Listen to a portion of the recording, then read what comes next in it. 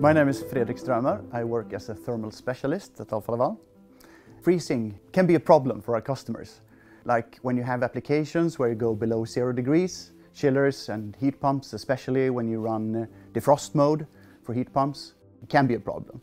If ice is trapped in a heat exchanger with no possibility to expand, it's not good, because it will expand and the plate will be deformed. And if you repeat this in a defrost cycle, for example, several times, it will ultimately lead to internal leakage. The solution we developed is what we call IceSafe, and that is two strategies. One strategy is how we make a robust design on the plate, and the other part is that we provide guidelines for our customers how to operate the heat exchanger. The robust design, we want to remove the parts where ice can be trapped on the plate, and we have experience in this.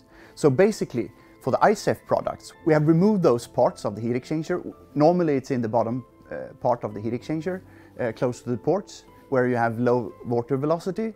So basically, we remove that part, and we also ensure that we have a good distribution, because a high velocity means less risk for ice can be formed. The guidelines that we provide, you can take this example that you need to cool water down to 4 degrees. Then you need something colder than 4 degrees.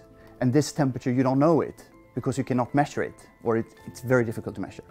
In our lab, we have been doing extensive lab testing for evaporators, finding these parameters where we reach the critical condition.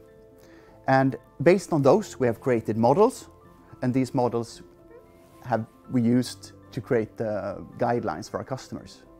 You can never get rid of the ice. If you have temperatures below 0, there will be ice. But what we have done is we have minimized the risk that the customer will have a problem with ice.